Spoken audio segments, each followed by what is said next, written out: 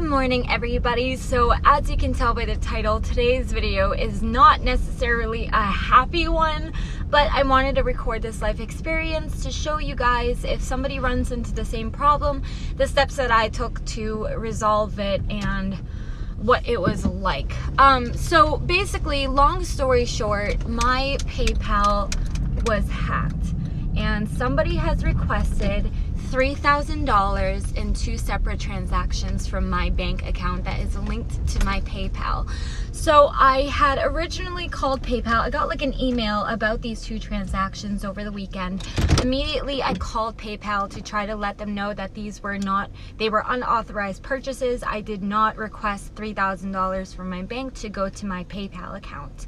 I was able to talk to somebody briefly, but then they wanted to transfer me over to a specialist to take care of my case.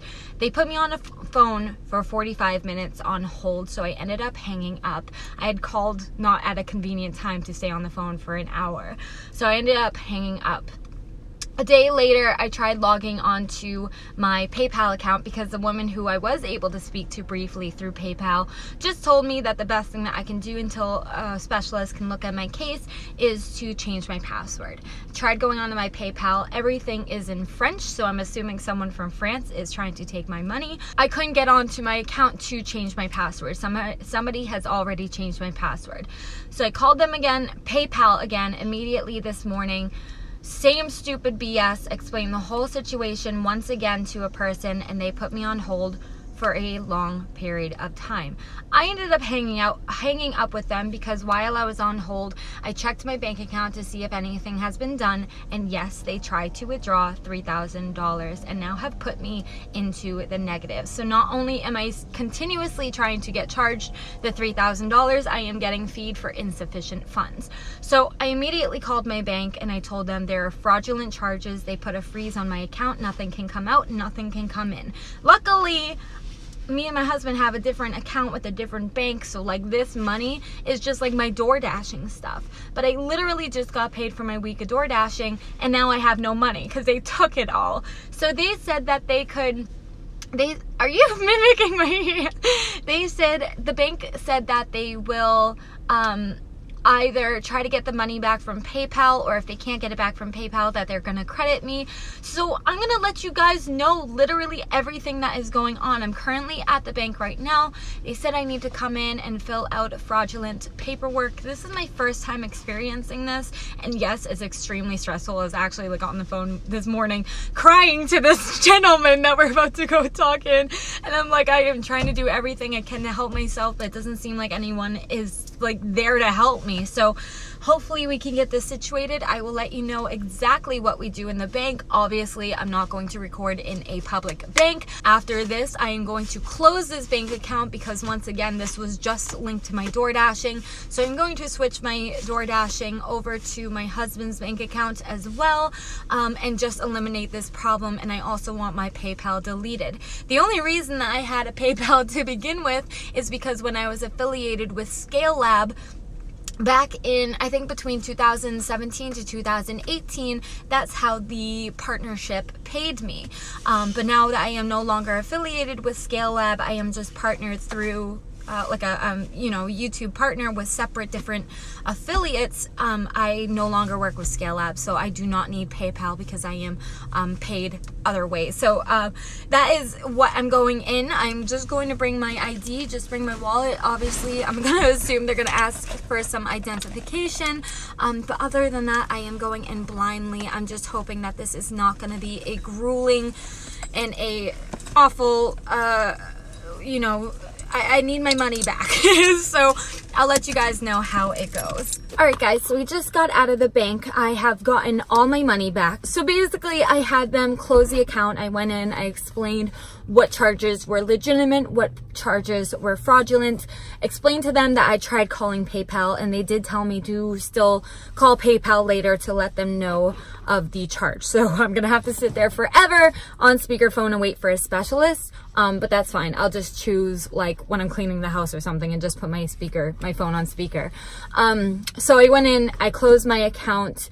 They returned all the fees, so they put me back in positive where I was, and I got all my money in cash, and I'm just gonna go deposit it into my husband's account right now. So it was very easy from my bank's point of view, getting my money back. There was no problem with that. So I'm really grateful for that. And obviously, because my bank accounts are closed, even if they try to go into my PayPal, the only bank that was linked up with that account is the one that I just closed. So they're not getting anything from me. This experience was not only extremely stressful, but also kind of scary that, like, I really feel like they got my data because I had gotten a new phone. I feel like this had happened because when I got my new iPhone, when I smashed my iPhone, by the way, I'm actually pushing this video out. Actually, today's probably my birthday. If it's on Friday, May 31st, today is my birthday. I'm going to try to get it out either Friday or Saturday. I have a couple pre-recorded videos, but I want to get this one out first because this one's important. No, that is not your headphones. My camera decided to shift ever so slightly, so the microphone was covered just enough for the end of my story and the resolution of my story. So that is why I'm with you tonight, not with one but two ugly bathrobes, because I'm outside right now. My face is very, very patchy. I am currently tanning, and I was editing this video. I love editing my video outside, especially on these warmer nights. I'm just not trying to wear any clothes because I gotta go shower this off soon.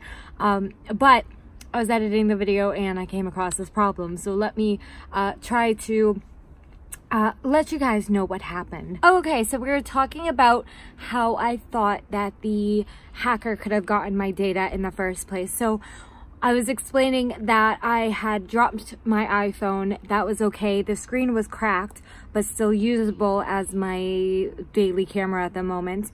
But then I dropped it a second time, and the second time I dropped it, there ended up being a crack going right through the camera. So I had to change over my phone because I don't have my Canon still, and this was the only way I could film anything for you guys. So I feel like within that data transfer, because it took so long, we tried to transfer data at the store itself several times on different days. Their Wi-Fi was so incredibly slow, it didn't work, and I took it home and tried it a couple times. So there was a lot of chances that my data could have been swept up, and it was. So these people were able to access, like, my let me adjust a little so I'm more in my spotlight. Sorry, it's getting darker by the second, you guys, bear with me. These people had successfully hacked my PayPal account. They changed my language to French, so I couldn't understand anything. There was one time before it got nasty, actually, I was able to log on my PayPal just fine when I was first getting these suspicious messages. Right then and there, I should have changed my password. That is my first recommendation to you. The moment you get a weird email, change your password. I didn't do that. I logged on and was like, nothing strange here, so I just left it. Then I tried logging on several times, and they had changed my password. They had changed the language. They changed absolutely everything. So there was nothing that I could do.